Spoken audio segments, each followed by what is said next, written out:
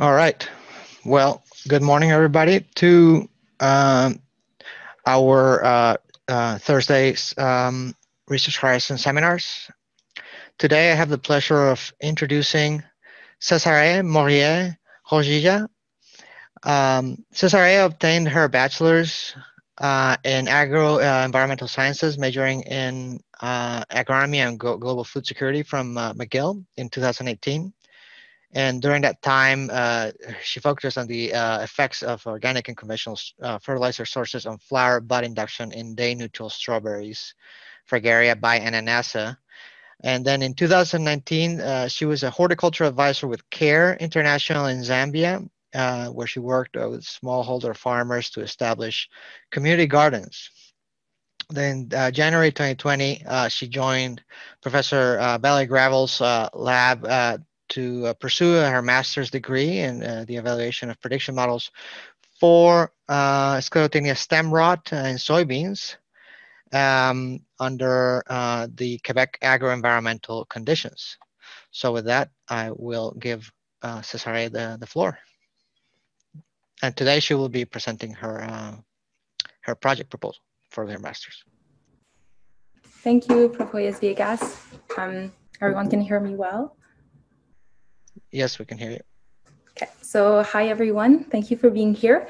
And my project is going to be on the evaluation of prediction models for Sclerotinia Stem Rot under the soybeans production in Quebec. So during my presentation, I'll go over what is Sclerotinia Stem Rot and why it's a problem. And then I'll explain my plan to conduct the experiment and statistical analyses looking into modeling as a tool to inform disease control. So we've come to know quite a bit about Sclerotinia sclerotiorum, which is the fungal pathogen that's responsible for Sclerotinia stem rot of soybeans, but also affects a very broad range of host species, more than 400 plants, and that includes some cultivated crops like in the legumes family, but also in the brassica families. And Sclerotinia, the genus, regroups species that produce sclerotia as a survival structure.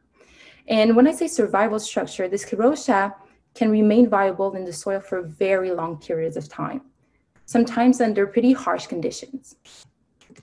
So in terms of the sclerotiorum growth cycle, the sclerotia in the soil can germinate in one of two ways, either myceliogenically, which produces hyphae, or carpogenically.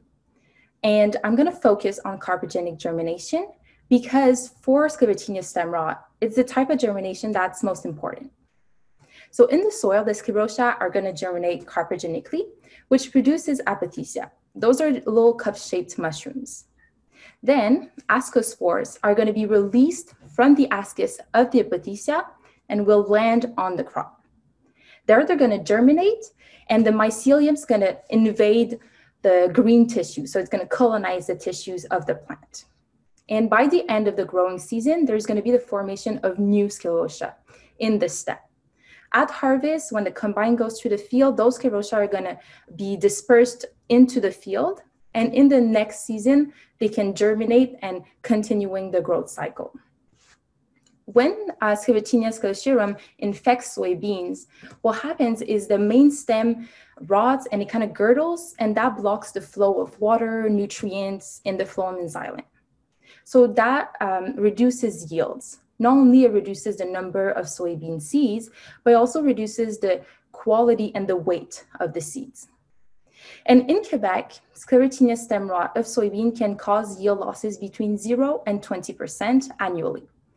But at the field-specific level, outbreaks can get much more severe depending on the conditions. So let me quickly cover the conditions that lead to outbreaks of Sclerotinia stem rot. And using the disease triangle, we can see that there are three main conditions required for an epidemic to arise. So one, we need a favorable environment. Two, we need a source of pathogenic inoculum. And three, we need a susceptible host crop.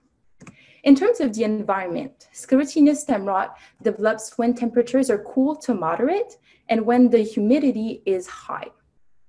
However, at the field level, things can get more complicated because it's not just a matter of looking at the temperature and being like, oh, okay, it's over 25, there's probably no risk of disease. We might be wrong because we have to consider the effect of the canopy. So a closed or partially closed canopy is going to create a microclimate. So underneath the leaves, it's going to be more humid and it's going to be shaded, so cooler. And that's perfect conditions for the fungus. Now, the second condition I mentioned was the presence of an inoculum source. So specifically for Sclerotinia stem rot, when the sclerotia germinate carpogenically, producing ascospores, that's when the inoculum source is present. And now the third condition is a susceptible host crop. Oh, and also something to mention is that Sclerotinia sclerotiorum is a necrophytic fungus, which means it uses dead tissues as a source of energy. So when the soybean crop is flowering, the dead petals are an excellent source of senescing tissues for the ascospores that are germinating. So the soybean crop is most vulnerable when it is flowering. Now, there are some strategies that producers can use to reduce the risk of disease, right? And most of the strategies, the goal is to prevent those three conditions from happening at the same time. So in terms of the environment, it would be good to increase the airflow at the soil surface. And we can do that by increasing the row spacing or reducing the plant population.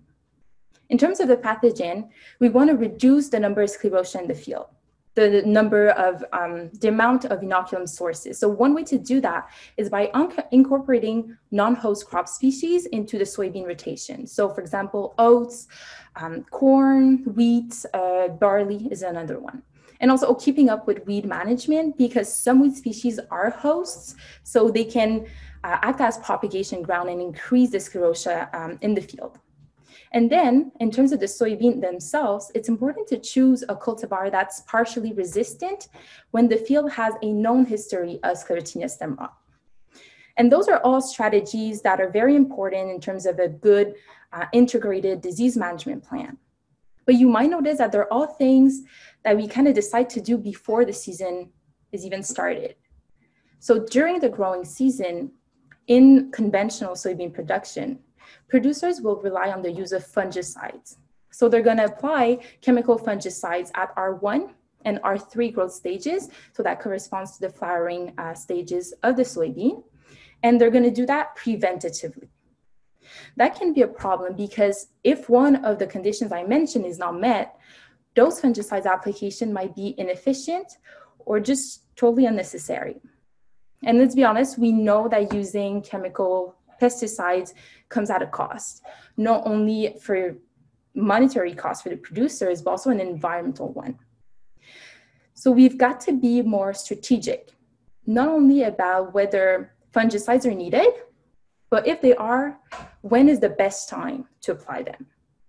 So the idea is to have a tool that can help us answer those questions. And those tools already exist. They're prediction models. The role of a model is to simplify a system. So it's a mathematical equation that's going to include the variables that have the most impact on disease development. And specifically for Sclerotinia stem rot, some models have already been developed. That includes in Canada and in the United States for crops like carrots, the common bean, and soybeans. But there hasn't been a model developed specifically for the agronomic and environmental conditions that we have here in Quebec. Or none of those models have been validated for this context. So before we can advise farmers to use a prediction model as part of their integrated disease management plan, it's very important that we test whether they are reliable here or that we create a new model locally. So that's what I'll be doing for my master's degree. And through a series of analyses, I'm going to validate some hypotheses. The first hypothesis I'm interested in is that the Sclerotinia stem rot prediction models that were developed for soybeans in the northeast of the United States can accurately predict the risk of apothecia formation under Quebec's conditions. Then the second hypothesis would be that the apothecia during the soybean flowering stage can be used to predict the level of disease incidence and the yield losses that we measure only at the end of the season. My third hypothesis is going to be that a narrow row spacing increases the risk of apothecia formation early in the growing season. And then finally, my last hypothesis is that prediction models that are based on temperature, relative humidity, and row spacing, so data collected in research and commercial fields here in Quebec, can accurately predict the risk of disease incidence. And directly related to those hypotheses, I've designed some objectives to drive the project. So the first one is going to be to go through the literature and take the published models and validate them for the conditions that we have here. Then I would like to identify the appropriate action thresholds to use with those models.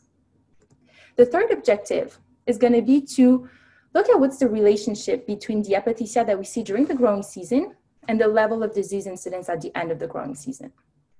And also describe the relationship between the apothecia and the various agronomic and environmental variables that are specific to Quebec. And then my fourth objective will be to start to develop a model to predict Sclerotinia Stem Rot in soybeans in Quebec. All that with the idea that a model could potentially be integrated into a decision support system for producers here.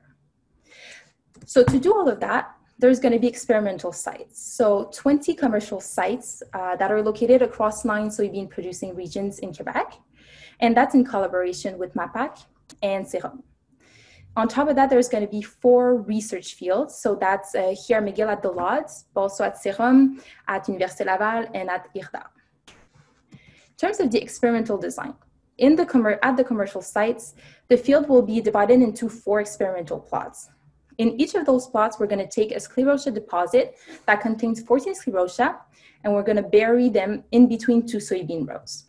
And the producers, they have different practices. So some of them are using like 7 inches row spacing, other 15 and 30. And some producers are using twin rows. So that's 7-inch row spacing in between 2 rows and then 22 in the next. In terms of the research field, it's going to be a little bit different because we have more control over the row spacing. So we're going to test 3 different row spacing, 7, 15, and 30 inches. And we're going to allocate an experimental plot randomly to each of those row spacing and replicate it 4 times. That gives a total of 12 experimental plot at each research location. And similarly to the commercial sites, we're going to bury a sclerotia deposit in between 2 soybean rows. In terms of the data collection, data was already collected in 2019, and we're wrapping up 2020 right now. And there's going to be another year next year, 2021. So we're interested in environmental variables. We're interested in temperature, relative humidity, wind speed, and rainfall. And that's going to be continuously monitored throughout the growing season at each of the sites through a weather station provided by AgroMétéo. In terms of the pathogen itself, twice a week, we're going to go to the field and monitor whether there's apothecia formation in those deposits. Also to check whether there's any disease symptoms on the plants. And in terms of the crop itself, we're going to note the growth stage, the plant's height, and the rate of canopy closure, again, twice a week. Just for a visual, in terms of the rating of the disease signs on the plant, how we're going to do it is we're going to take the ratings on 15 soybean plants in the 2 rows surrounding the sclerotia deposit. So a total of 30 soybean plants. Also at R5, which is when the seeds begin to form in the pods, and at R8, which is full maturity, we're going to go and take control data in control plots. So that's 15 soybean plants, again in 2 soybean rows, but where there's no sclerotia deposit. Now jumping into statistical analysis. So remember, my first objective was to identify which of the models that already exist can be used to accurately predict the risk of disease here. So I'm going to do that with the receiver operating characteristic curve analysis, so the ROC curve. And a ROC graph can be obtained for each of the model by plotting sensitivity against 1 minus specificity for all possible threshold values of the model. And then to get an assessment of the predictive ability of that model, what I'll do is I'll derive the area underneath that curve, compare it through a test statistic with the line of no discrimination, the area underneath. So it's essentially testing whether the model predicts better than chance. And since I have multiple models, I'll be able to compare the area underneath the curve of each model to check which one has the highest accuracy, essentially. And that's through a Mann-Whitney U statistic. So after doing the ROC analyses, I'll identify which of the models are the best for here. And then I can go into my second objective, which is to identify what's the appropriate action thresholds. When I say that, I mean at which predicted value should fungicide be used. So for the published models, usually authors have specified some thresholds that could be used. I would have to check whether they are appropriate for our conditions. And another way otherwise would be to identify my own optimal threshold. And that can be done through Uden's index. And again, going back to the ROC curve, Uden's index is the point on the curve that maximizes both sensitivity and specificity for the model. After that, I'm going to look into first, what's the relationship between the apothecia that we see during the growing season and then the disease incidence level at the end of the growing season. And I'll answer that question with a correlation analysis. Then remember, I had 3 different row spacing at the research sites. So I'd like to know what's the effect of those row spacing on the apothecia formation. And to do that, I'll do an analysis of variance. And then I was also interested in the environmental variables. For the environmental variables, I'm going to have to do a little bit of data preparation. So for every single day I see some apothecia in the field, I'll go back and generate a mean, maximum, and minimum value for temperature, relative humidity, and wind speed. And then I'm going to generate a moving average over different durations. So going back 10, 20, 30, all the way to 60 days. And then for each day I see the apothecia in the field, I'll also accumulate the sum of the rainfall until that point. And then my question at this point is going to be, what's the moving average duration that's most strongly associated with the apothecia that I saw? And I'm going to identify that moving average duration through a correlation analysis again. Then my last objective is going to be to start the development of a model that can predict Sclerotinia Stem Rot disease. And I say start because model development kind of requires a very large data set, which I might not have at the end of, it's a three-year project. But looking at agronomic and environmental variable as independent variables, I'm going to try to predict the presence or absence of apothecia during the flowering stage of the soybean crop. And so that's the dependent variable. And notice it's a binary variable. So I'll fit logistic regression models.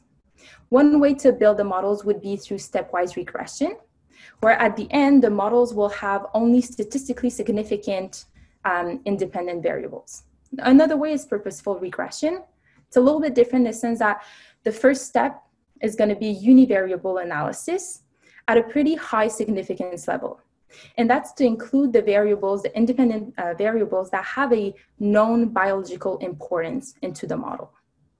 So after this, those methods, I'm going to probably generate a couple different equations that have different sets of predictor variables, right? That include different independent variables. I'm going to want to identify which of them accurately represent the data, so that have a high explanatory power. But also, which one of them are not too complicated to use, that don't include too many independent variables. And to sort through that, I can use the AIC, which is short for Akaike's information criterion. So to summarize, the goal of my project is to optimize the chemical management of Sclerotinia Stem Rot in soybeans in Quebec. And I'll do that first by looking into the literature, trying out some models to see if they are reliable here. And then identifying the action threshold values that are that can be used for fungicide use. And all the while, really improving the understanding of outbreak dynamics under our conditions and trying to use that knowledge to model the effect of various agronomic and environmental variables onto disease incidence.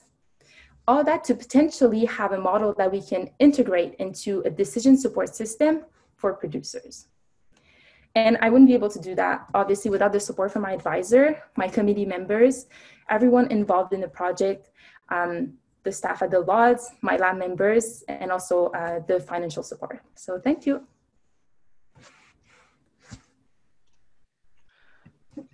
Thank you, Césarée.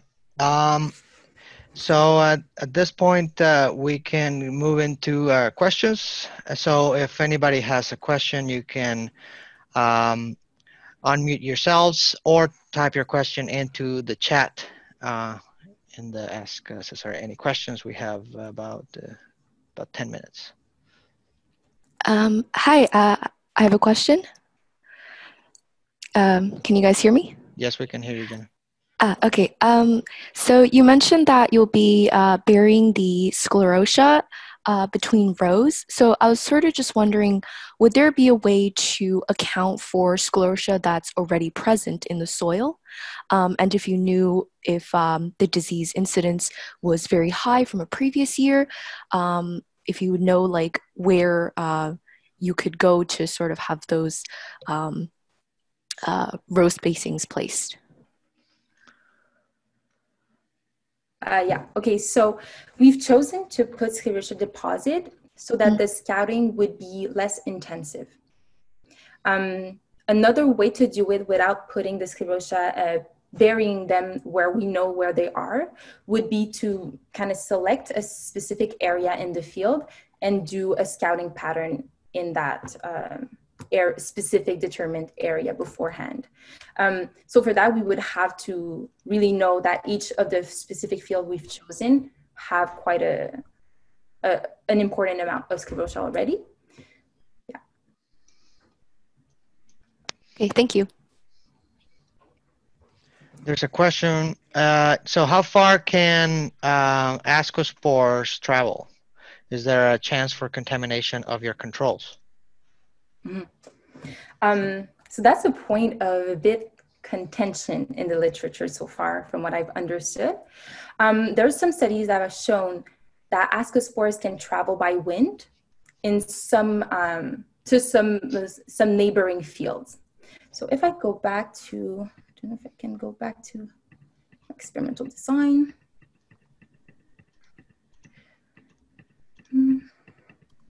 So to simulate the conditions that we would have in a field, okay, let's say if I put my sclerotia deposit in between two rows, the wind could disperse the ascospore, further down the row. So we would have maybe disease symptoms in a larger area. So in terms of the control plot, they are further away from those sclerotia deposit, so that the risk wouldn't be as high. I think it could be possible, but it wouldn't be as high, yeah.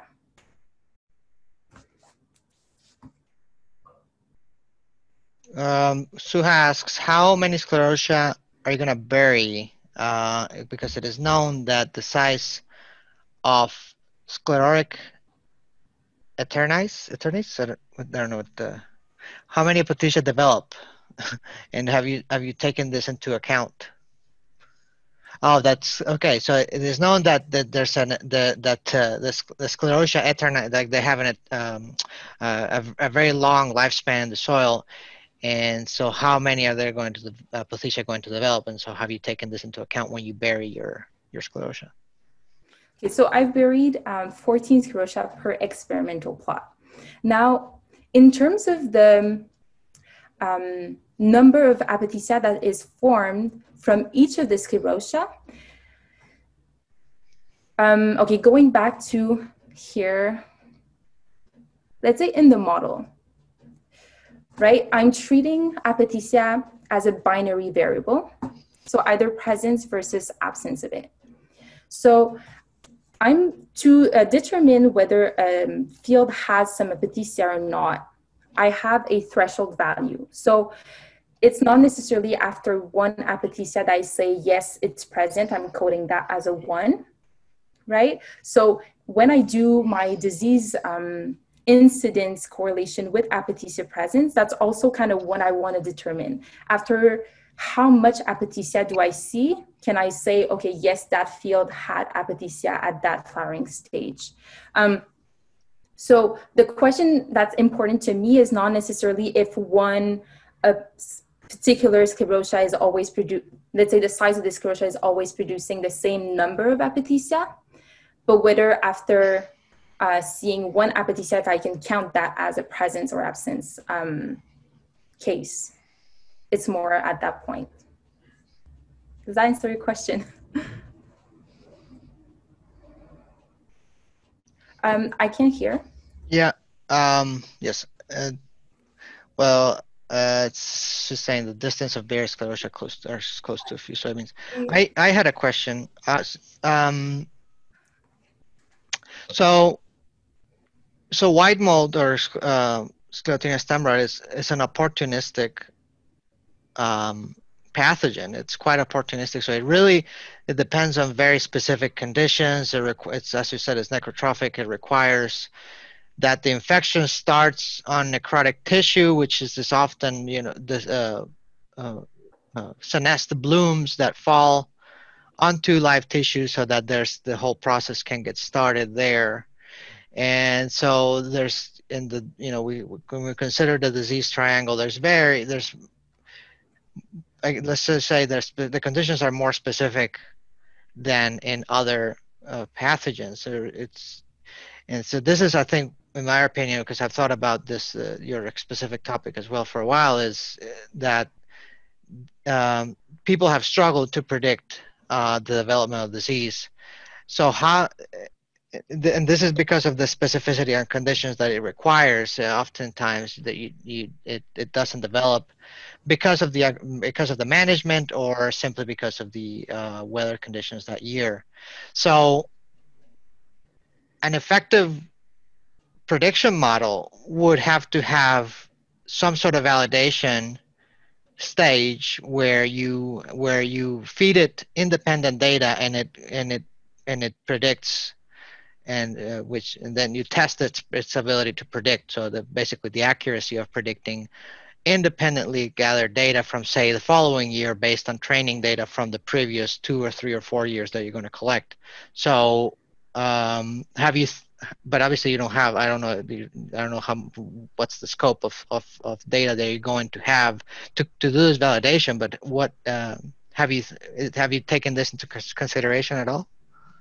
Yeah, it's an excellent point. So that's why the focus is really on the validation of the ones that were already developed, right? The models that were already published.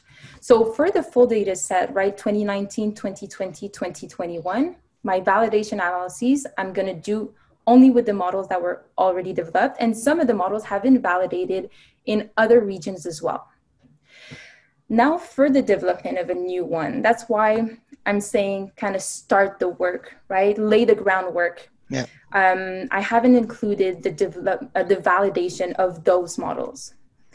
The way I could have done it, let's say if I had many, like a large data set, I could have taken 2019 and 2020 to develop the model, and then 2021 to validate the equations.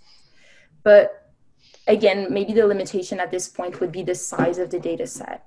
And like you said, the environmental conditions are such a big part of it, because just this growing season, we haven't seen that much throughout all soybean producing region. It's been so hot and so dry. I don't have that many apothecia presents to analyze. So it's such a good point. We saw a fair bit of white mold at Lodz, in dry beans, that is. Oh. Yeah. I'm gonna have to go check that out. Yeah. We saw quite a fair bit. We have some white mold nurseries from a common a dry bean collective dry bean breeding nursery from across North America. So yeah, we saw a fair bit. So you could you could use that as a reference, but I think dry beans are a bit more susceptible than soybeans. Is there I remember Jennifer Lynn talking about like the partial resistance in common beans. I guess, is there a susceptibility rating scale Yes, that I could there kind of is. look at Yeah, to? you can talk to Jennifer. She knows that very well. Yeah. Cool. Thanks. I have a question. Valerio? Yes, go ahead. I'm sorry, I typed very fast. The question does not make any sense. Césarée, the location of the buried deposit of the sclerotia in a row, how many of those buried in a row you have put? You have a schematic diagram where you put a certain amount of deposit per few. Here? No, you said. Oh, I think you mean this one? Yes. Okay. Yes. So how many per row you have put these deposits? Okay, so that's just kind of a close-up of the experimental plot. So that's just one per experimental plot. And then if I zoom out, it's going to give me kind of that, let's say, bird's view. So this is going to be 8 meters by 6 meters, and my soybean, my sclerotia, deposit would be somewhere here in the field, in between two soybean rows. And then there's going to be another one in, let's say, my 30-inch row spacing here. And so another one here. And then 12 meters or about 10 feet separating my second block. And then I'm going to have another one. And in between, there's like buffer zones. So all of that area is covered in soybeans. And then there's going to be, so let's say 4 plus 12 plus 4 meters separating my two sclerotia deposits. So the sclerotia, when they germinate into apothecia, spores will be airborne because of rain splashes and humidity. So so the symptoms, I'm assuming, will be the ascospores will be infecting those plants that are very closest to where you have put the deposit. How would you then determine the velocity or the distance of these ascospores away farthest from the inoculation site? To do that, I would have to probably, okay, let's say if I had to do that, I would take a Petri dish with a medium and place it at different, let's say, points in my experimental plot. And then I would check to see if I have any apothecia that are landing there. And then, ascospores that are landing there. That's how I would do it. But how do you apply it to the field? Mm-hmm. But that's just like hypothetical. I'm not doing that. I'm not, in this project, I'm not looking into the distance of the ascospores. How long? Taking the symptoms are the symptoms of the plant, those plants that are closest to where you have buried the sclerotia. This is what I'm assuming. So what about the soybeans that are away from the buried sclerotia? What will happen to them? Will they be infected? Well, that's where I'm taking the control, right? So in the same experimental plot, in the same experimental plot, I have my control measures. So 30 soybean plants far away from the sclerotia deposit. It's still in the same experimental plot. So I'll still have 12 control kind of subplot into my experimental plot. So let's say if my sclerotia deposit is somewhere here, my control are going to be here. Yeah. So if you place petri dishes, how are you going to know that you have ascospores on there? Well, I would have to germinate them? Incubate them. Yeah. And yeah, that would be just top of my head what I would do. Yeah, okay. Yeah, but you'd have to confirm that they are in fact white mold, but yes. Yeah. Like once I see some or no fungal growth, if I do see some, then I would have to confirm that those were Sclerotinia sclerotiorum, right? Not just any spores that just landed on that specific Petri dish. they do have these volumetric spore samplers, the Burkhardt samplers. You can think about that, but that's Burkhardt samplers for spore collection. And those would probably would sample a broader area than just a petri dish, because if I'm not mistaken, ascospores don't emit that. Apothecia don't emit that many ascospores. So it's not like a rust where you have like huge clouds covering. Believe me, they emit a lot. More, okay. So enough for them to be sampled on a petri dish? I don't know if the spores is if there are spore traps in the field. I don't know. They can. Do you have spore traps in the field? No, I don't. And just So in terms of that project, right, I want to make sure that whichever measure I'm using as the dependent variable is something that can be easily used. So there has been some models that were developed with some like spore catching. So there was one for canola, for example, in Saskatchewan, where they used the level of infestation of petals.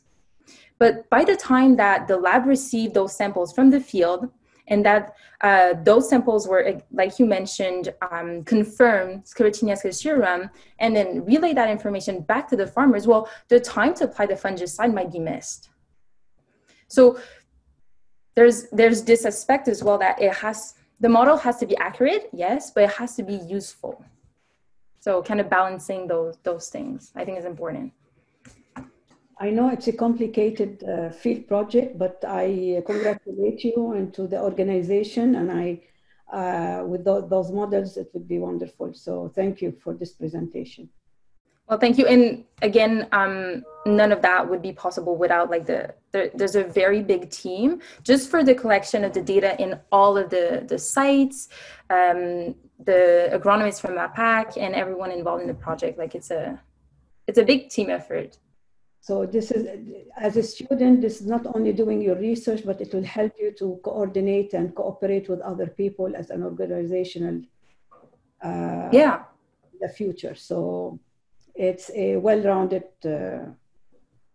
project. Yeah, I agree. I think I'm very, very, I'm very thankful to be involved in the project. And also just the fact that we were able to collect data this summer, I think is just amazing. In March, I was a bit stressed whether or not I would have a project, and really everyone kind of pulled through.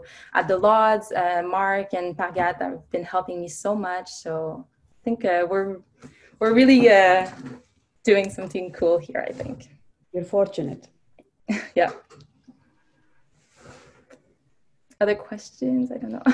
Any other questions from the audience? I think we've had quite a bit of interest in your project, Césarée. It's a very neat project. There's people, developing a prediction model for Sclerotinia would be an extremely useful tool because it's a big problem here in the Northeast. I was just thinking, because one of the things that we do for other type of prediction and breeding that we're testing in my lab, but I think that might be useful for you, is to look into it when you get to the model development stage. There are some there's some machine learning tools that may help you in parameter selection that are they're a bit more. They're based on the same principle of what you've outlined there, but they're a little bit, let's just say, smarter in the in how they utilize reward functions for the selection of parameters. So that might help you in the development of model, just as a model test once you get to the model testing phase later on. Mm-hmm. We're doing that for, and we have a small project in testing genomic selection models in dry bean, and they do show some efficiency when you compare them to traditional, forward or backward selection model, whatever, any of these types of methods. Definitely, taking note. I'll definitely ask around. Cool. Thank you. Okay. Well, if we don't have any more questions, I'll thank Césarée for your for your presentation, and we hope to see you. Don't forget to go on my courses and fill out the survey, provide any feedback for Césarée, and let me know if that is working. It should. I hope it's working. I tested it before we got on here. For some reason, I tested the YouTube link before creating opening this room, and it worked, but when everybody joined, it disappeared. So what I'll be doing is I'll be post-processing the recording and then uploading it to the YouTube channel, the Plant Science YouTube channel, and then anybody external can watch it. Unfortunately, those people won't be able to ask live questions, but they can always email you the questions. Okay. Thank you. Thanks very much, and I will see you next week. Good job, Césarée. Good job. Thank you.